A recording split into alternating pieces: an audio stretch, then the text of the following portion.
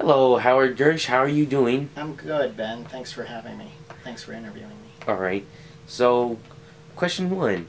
Sure. What influenced you to become a computer animator? Always interested in animation. Made my own Lego movies when I was a kid. Saw Star Wars and wanted to work on Star Wars. Did various stop motion films with my dad's 8mm camera and loved every minute of it. I took a class in junior high. I took a class in elementary, but I took a class in junior high that was a film animation class, and just loved it. So I was also interested in computers at the same time. Got interested in computers in 7th grade, I guess it was. Learned BASIC in my friend's closet, and just made little computer animations at that point, and the stop motion stuff I did. So I kind of blended the two, the love of animation and the love of computers into one going forward. I see. Yeah. Next question, number Sure. 2. Are you well known like George Lucas? Am I well known like George Lucas? Yes. Not even close. Not even close. I don't know if George Lucas would even recognize me that I worked for him for 14 years if he saw me. Wow. It's possible, but we were never on a first name basis by any means. So I'm not nearly as well known as George Lucas. In fact, minuscule. Hi. We have to... Hey, Zach? Yeah? No talking, I'm being recorded, okay, honey? Okay. Thanks. Number 3. What is your favorite movie that you have worked on? A couple different ones. I've been fortunate to work on all the Star Wars movies, but probably the most fun I had was actually on A Christmas Carol. That was more recently, and the reason why I had so much fun is because there was this grueling schedule, and the owners of the company I worked for Disney, but a subsidiary of Disney, a partner with Disney. The folks that were building the studio were doing just that. While we were making the film, we were building our studio. It was our first production. The whole crew was new, the whole company was brand new, and I had the most fun because of the people, I think. The people were great. Just enjoyed them, enjoyed working in that environment.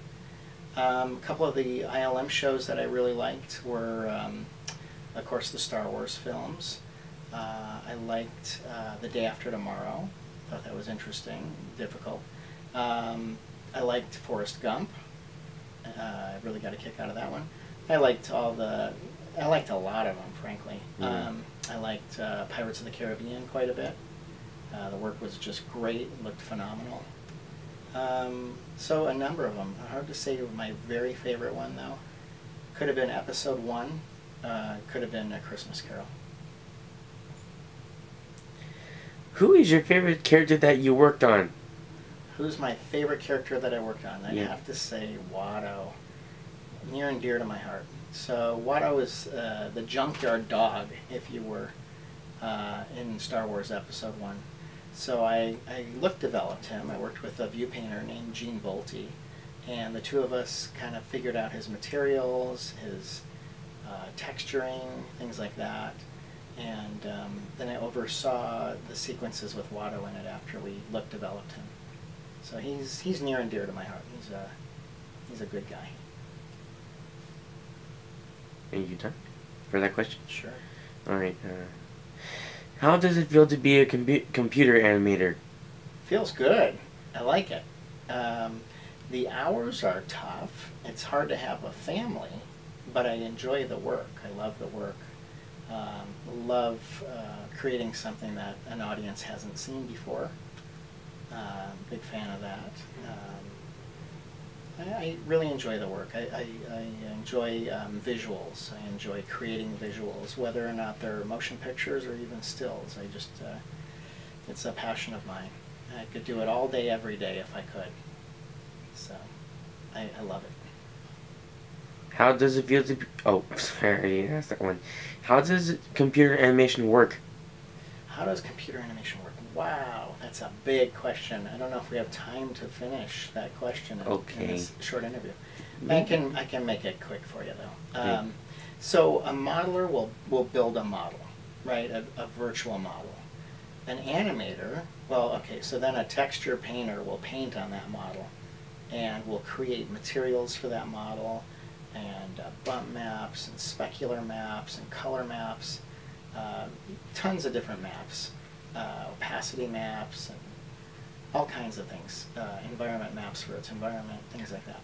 Then an animator will animate it. A rigger will create a skeleton for it. An animator will move it through space using different techniques. There's cloth sim artists and hair sim artists that'll be responsible for those two elements, cloth and hair. Then we'll render it, so we'll apply virtual lights to the animation and shadows and caustics and reflections and refractions, and then we'll bring it into a composite. So we'll put all those elements together. We many times render elements separately, so we'll render a creature separately, we'll render even its light separately, different passes separately. We'll reassemble all those things in what's called a compositor, and then we'll put it out to film. So that's just a very quick, abbreviated process. That's how computer animation works.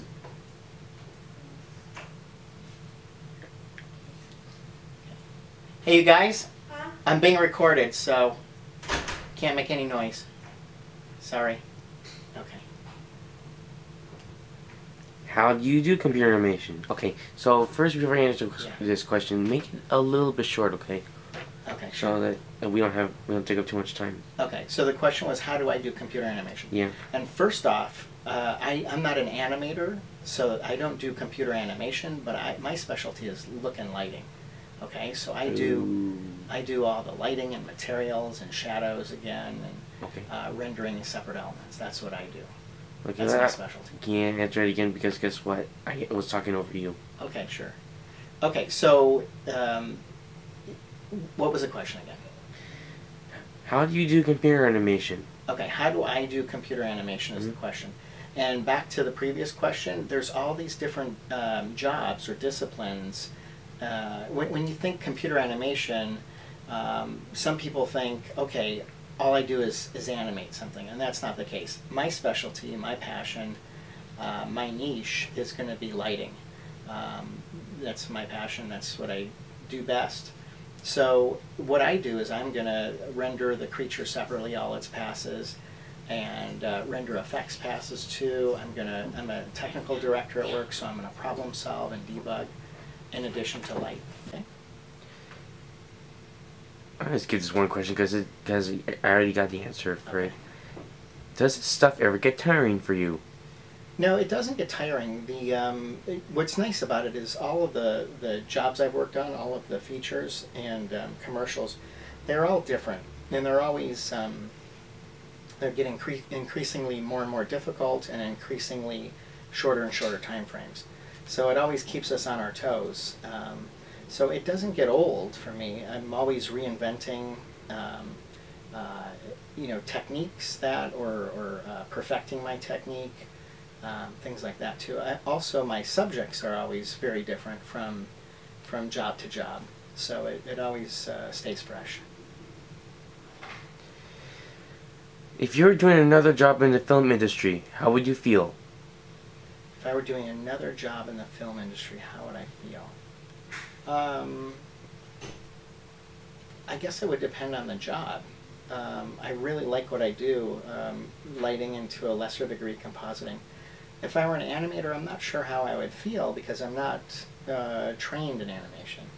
If I were a modeler, I don't know that I'd like it. I've tried modeling. I started as a modeler actually. I kind of like what I do and I do best, but I'm open to trying other things. In fact, oftentimes I have to wear many hats on a show. Freelance, for instance, I have to do everything, soup to nuts. So it really depends on the job. I think I like choreography the best too, and by that I mean composition, I should say. Laying out sets visually, things like that. I enjoy that as well. What is your favorite thing from your childhood? My favorite thing from my childhood are probably kind of everything that led up to where I am now, which means comic books and Star Wars especially, science fiction films, trading cards, not baseball so much because I was never really into sports, but Star Wars trading cards, or gosh, I have Alien trading cards, things like that. So science fiction, reading, read a lot of science fiction growing up. Those are some of the things closest to my heart. And my friends, who I did all these things. What are your other favorite things besides computer animation? Oh, some of my other favorite things to do are travel. I love my family. I love spending time with my 3 boys and my wife. Love visiting friends and family. Those are high on my list. Also traveling. Enjoy going on vacation. I also teach kids during the summer, so I love that. Trying to build my business. I'm just really enjoying that right now. So yeah, those are a couple other things. Oh, and real estate too. I'm a real estate investor, so I enjoy investing in real estate. Do you like your job more than anything else? Oh, tough question. Do I like my job more than anything else? I might have to say yes. That might make my family feel bad. But it's a balance, so yeah, like I mentioned earlier, if I could do anything all day, every day, it would be to light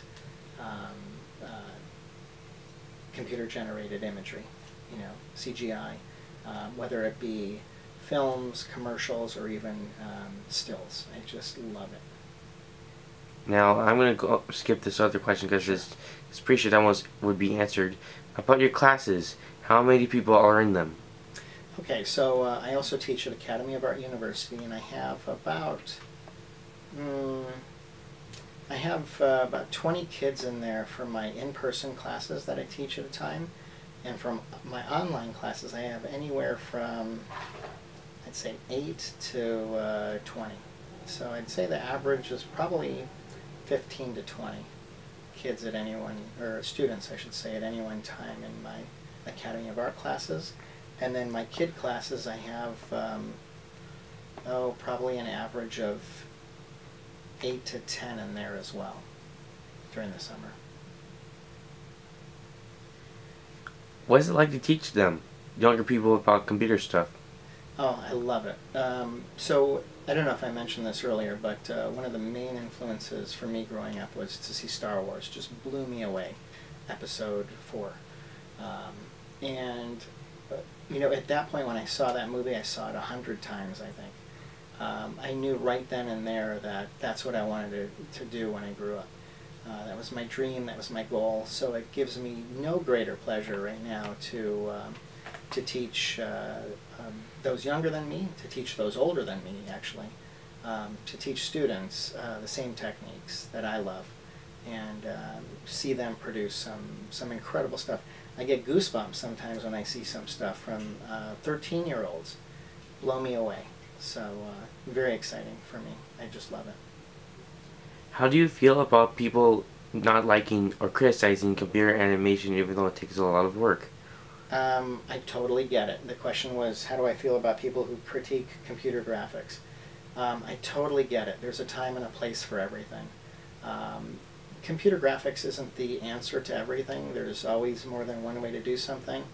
You got to kind of weigh the expense of doing it with the expense of doing it a different way. And also, that just goes to the best technique or the best solution to a problem. Then it has to be executed well as well. So I cringe too when I see a poorly executed composite, for instance. I just, oh shoot, how could they let that go through or something? But it really depends. You know, some stuff cannot be done without computer graphics, frankly, and other stuff can, and oftentimes it's used as a crutch. It's not the end-all, be-all. It's just a technique in the toolbox. So. What would it be like if computer animation did not exist? If computer animation did not exist, I think we'd see a lot more simple films. The thing, you know, the film that kind of started me was The Abyss. You know, and I thought to myself, how did they do that? How did they do the water tentacle? I was blown away when I saw that. I didn't know it was computer generated at first, and I didn't know how it was done, frankly. So without computer graphics, there'd be a lot more simple films. There'd be no Avatar. There'd be no Star Wars prequels. Not in their current state anyway. Just about every film nowadays is touched some way with the computer, whether it's coloring, whether it's audio post-production. Without computers, we'd be at a standstill, really. You know, it's really only benefited us as audience members. How do you feel about Disney buying Star Wars? Oh, how do I feel about Disney buying Star Wars? A little indifferent about it. I have a feeling Disney will let ILM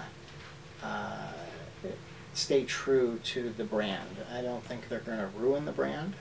I don't think, at least the live action films anyway. So I think like they've done with Pixar, they let Pixar run the Pixar films. They don't get involved.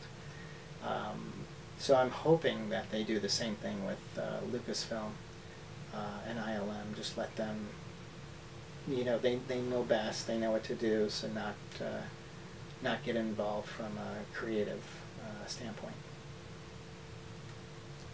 If you like pizza, how do you feel when you eat it? Oh, I feel good when I eat pizza. I just had an amazing pizza in LA this weekend.